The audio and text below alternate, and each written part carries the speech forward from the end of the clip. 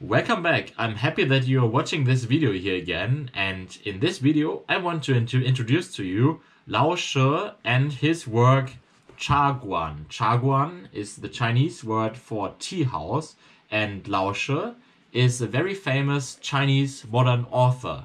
Let me first introduce to you Lao She.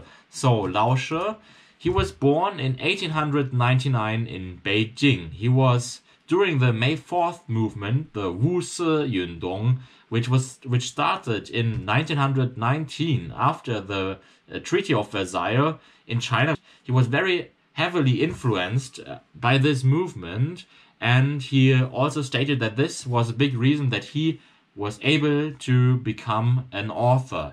And he then later also participated and advocated the Baihua movement. So the Baihua movement is, to put it easy, it's like a simple, pure Chinese. So Bai, you can also translate it first word by word. So Bai means pure or white, and Hua is to speak, or the spoken word. So it's like pure words.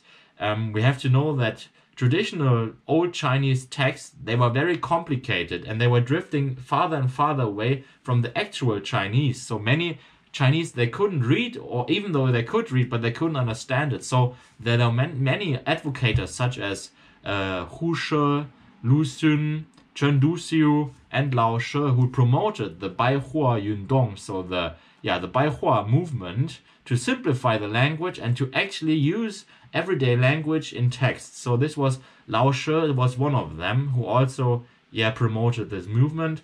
And here I have an example. This one here is the Baihua Liaojai, and these are the stories of Liaojai, which were written, I think, in the 17th, 1800 here by Pu Songling, and it's called Baihua because it's in like not simplified. This was the Jiandan, but it's in the not in this complicated style, not in the traditional old school Chinese.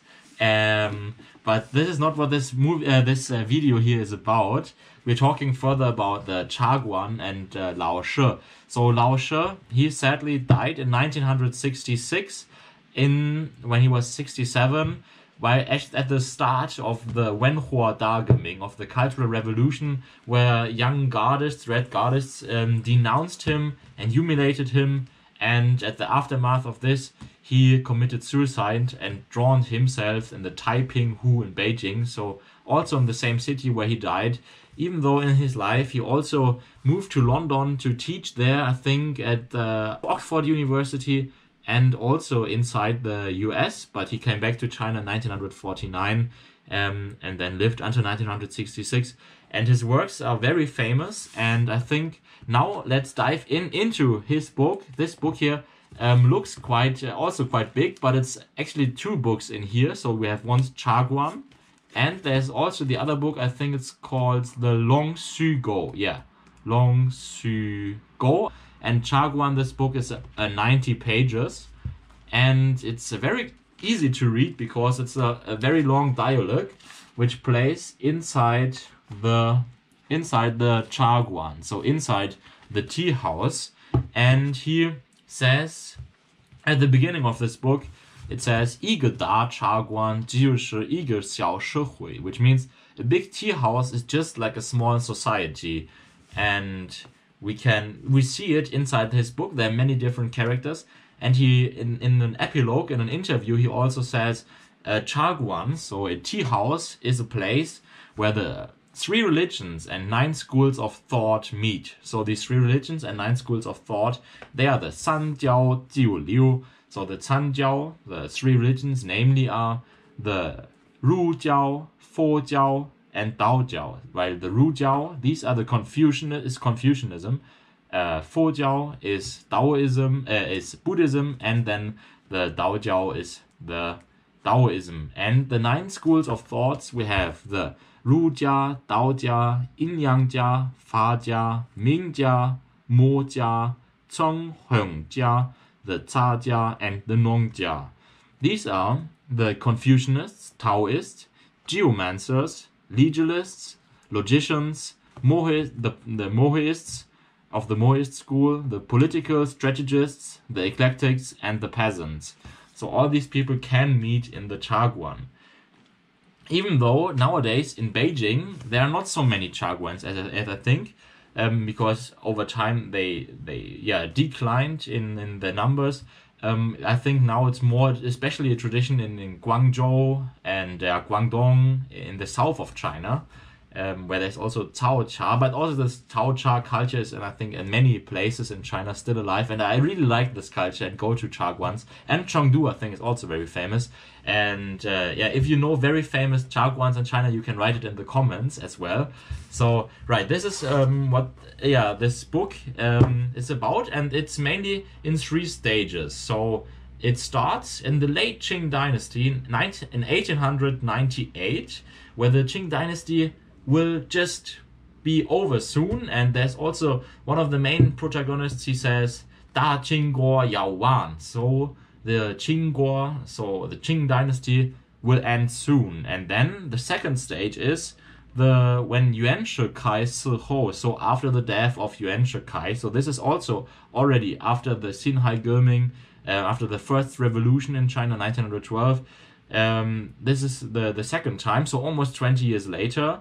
The same protagonists meet again, and then another 20 years later, okay, actually 30 years almost, in 1945, when Kang Re Zhan Zheng Sheng Li Ho, so when the Japanese were pushed out of the country, this is when the third part of the story happens, and it's mainly about 3 characters.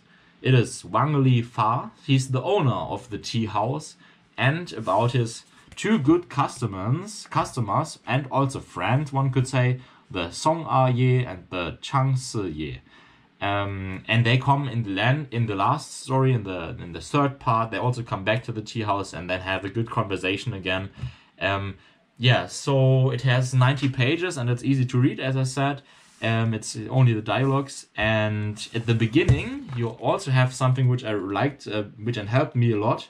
It's this Renwu Biao. So in here you have all the descriptions of the people, which I now already noticed that most Chinese books, they have this Renwu Biao, or maybe even a map, to make it clearer to the reader in the end or at the beginning who is related to whom, because this is quite difficult to grasp for especially non-Chinese natives.